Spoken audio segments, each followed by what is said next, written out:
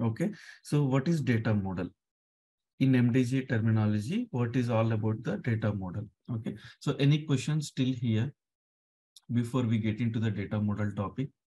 Okay, if no questions, so let's discuss the first topic in MDG is something called data model. Okay, so now what happens is, let's say for example, this is your SAP system.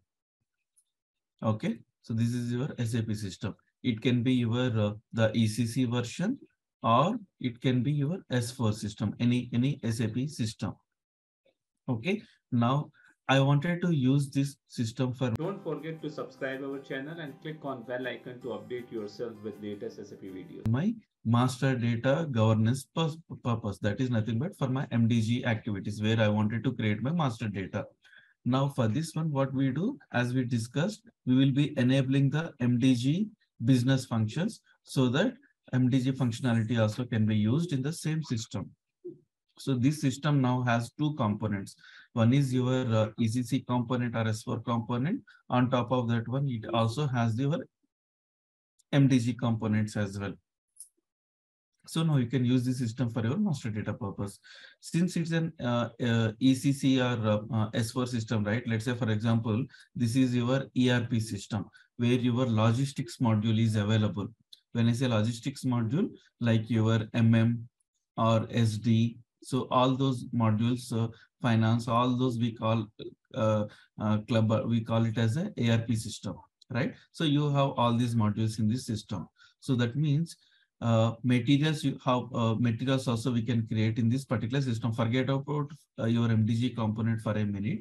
I'm just talking about your normal ERP system, SAP ERP system.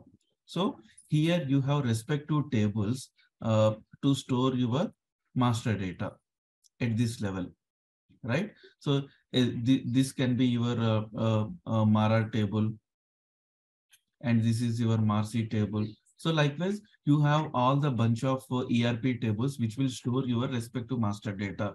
If it is material management, what are the tables that are there? So like Mara is one table, then Marcy, then MVKE, MAKT, MAKT, and then you also have something called MBEW, MBEW. So likewise, these tables are related to your material master. Similarly, there are other tables are also there.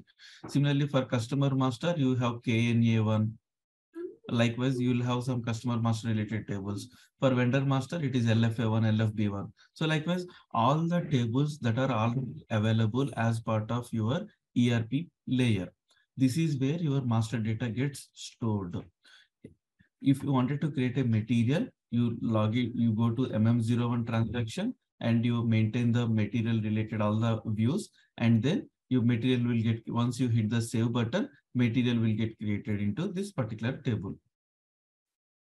Okay, so now when I add MDG layer to this particular SAP system, okay, so then here as part of MDG, it creates something called staging tables. Staging tables. Staging tables. Okay. So these here you will have MDG specific tables. Okay. So these tables we call it as a staging tables. Okay, so you already have as part of your ERP respect to master data ERP tables. And when you enable MDG component, these bunch of staging tables will get created. It automatically gets created, these tables. Now, what is the purpose of these tables, these staging tables? Okay, so let me draw this again. This is your MDG layer. This is only one single system. Okay. So this is your ERP or ECC layer. Okay. So you have your ECC ERP tables here, and the staging tables are also available here. Now in MDG, okay. So let's say, for example, let me show you in the system quickly.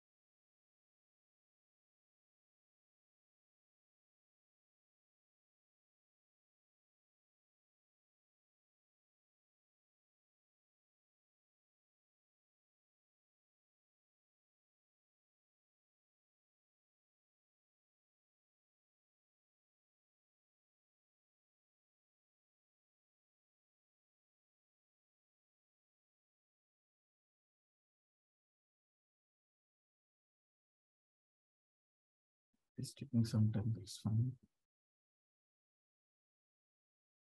Okay. So once that system is available, I'll show you in the system. So what happens is here in ERP layer, you log in, you go to MM01 transaction and create a material. So the material gets created into the respective tables.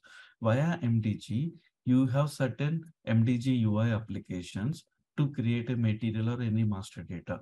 So user will log into this particular application and he'll create a material. He'll enter all the data that is required.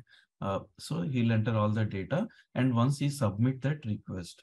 So this is a material creation scenario only. Okay. Similarly, how you are creating material using MM01 in MDG, user will Don't forget to subscribe our channel and click on bell icon to update yourself with latest SAP videos. log in and he will actually enter the data. He submit the request.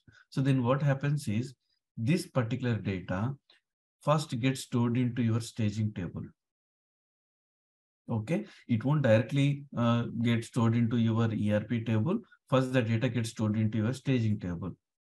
Now, after that, assume that there will be another user will log in. Another user means, for example, once you submit this request, it goes to approver, and approver will log in, and approval will open that record that exists. When he open the UI application to review that material data, so system will show this particular, the data that is already available in your staging record, that will be opened for the approver, and approver will review the data. If there are any changes are required, he will do some more changes, and again he will approve that request. Then again that the recent updates will get stored into the same staging table. So and finally steward or some person. Okay, so once the person log in and he review, and finally he will, there is something called activation process. So once he activate that particular request, so that is the time what happens is the record that is already available in your staging table, that will actually get stored into your actual ERP tables. So that means you have a temporary storage area or storage tables, which we call this staging tables, and the records will get initially stored into the staging table. And until all the workflow is completed and the activation process is initiated, till then the data will be available in your staging table only. And then once the activation process is initiated for that record, that is the time the record will actually move from your staging table to the active table. This area we call it as a active area. Your ERP tables, we call it as a active area. This is like your inactive tables or inactive records. Inactive.